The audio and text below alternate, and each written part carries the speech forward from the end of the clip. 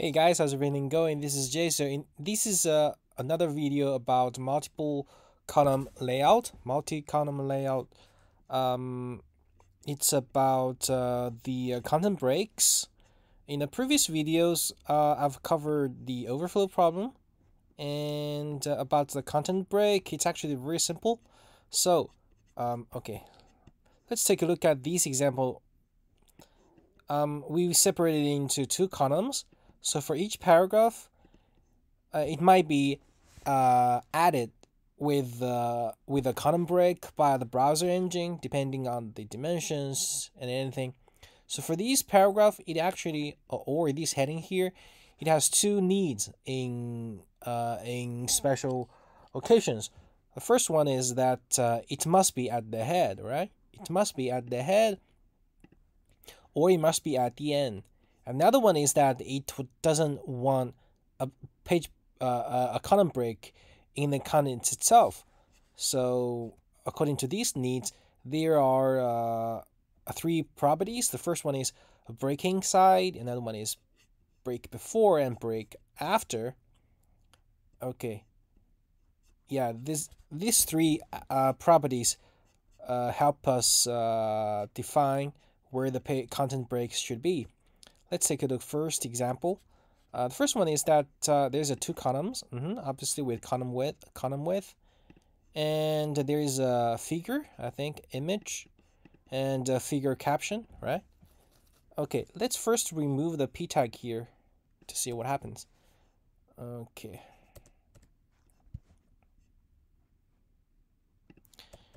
When we remove the, okay, let's make this a little bigger.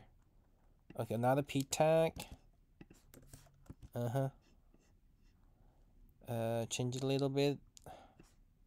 I'm sorry. This is it. And first, without this a breaking side, you see that the figure caption. You see that the borderline actually.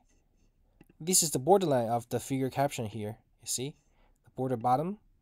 So because the box actually of this figure caption is sliced and put it into another column. This is actually, there's a column break within this figure caption. So to avoid this problem, say we want the figure caption and together with the image as a whole figure, we could add the page breaking side avoid. Okay. Oh, if I add it here, it actually doesn't trigger the update. Let's reflow it. Yeah, this now, you see that border would not be put into second columns. That's why we, of course, we could add the figure, the parent element to see the behavior. You see. Now the border is kept together with the figure. So if you don't want a page break inside a content, just add a void. Cool. And here's another problem. This is an example without this one. You see, if we don't have this content width, it's like a normal flow, right? And then we separate it in two columns, and this heading actually is in the middle of a column. Maybe you think that this is not right because it is a heading. I'd like to be put at the head.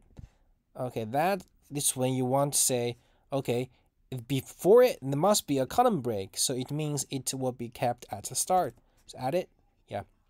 It should be at the after. You see, after, it means after this heading there will be a column break, so there will be no contents after it. We can use break before and break after. Yeah, so this is it. A break inside, break before, break after. There will be some other values for these properties we will cover in a separate videos when we are looking back to the CSS reference on MDN. In this video, it's about the general introduction. Okay, so the last one is the orphans and windows. It's just there will be a lot of explanation here, it sounds vague and doesn't know what it does. Doesn't know what it does. Let's jump into the orphans directly. Let's see the example. The orphans actually means the minimum number of lines in a block container that must be shown at the bottom of a page, region, or a column. Let's take a look at example here. This is the column, multiple columns. It has an orphan set to 3. It means the last part must have at least 3 columns. You see the columns here, 3, right? This is 3. Let's change it to 4. Default is 2. If we don't have this 3, let's see what happens.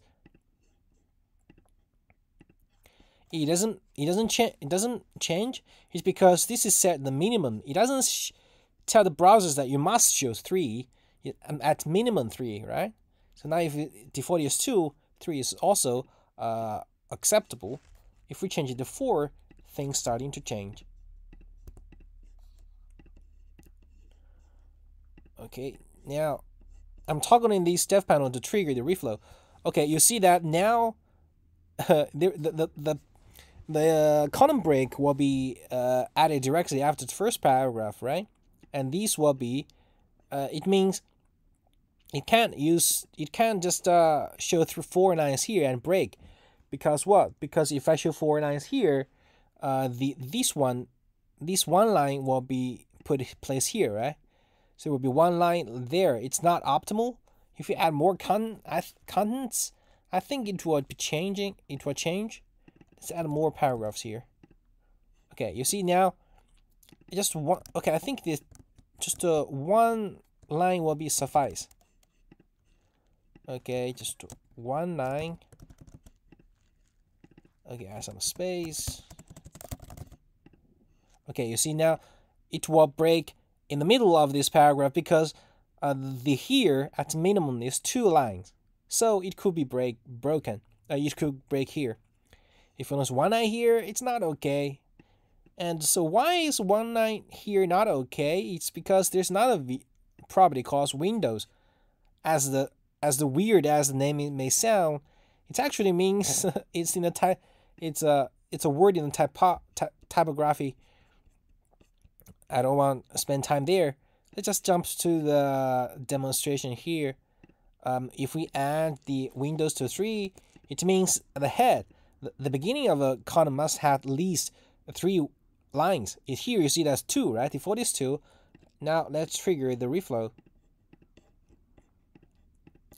You see now that there's 3 here and 3 here, and this is 2 here, right? If I say okay, the 2 here is not optimal. Okay. Over here, we could add orphans. 3. Now let's see what happens. It will not break between them. Wait a minute. It's Windows 3. Orphans 3. So orphan actually has a higher priority on the high property. Yeah. Than the Windows. I see. If we toggle it, it will have 3 lines, right? Yeah. Could it set it to 1? A minimum 1. So it will use 2 actually, I think. Yeah, so that's it. It's pretty tricky because this is not general rules. It said minimum. Help the it's a hint for the browsers to work. Okay, so that's all for the content breaks about the multi-column layout. Hope it helps. Actually, there will be 2 more videos about this, about spanning and balancing and styling. Stay tuned. See you next time. Bye bye.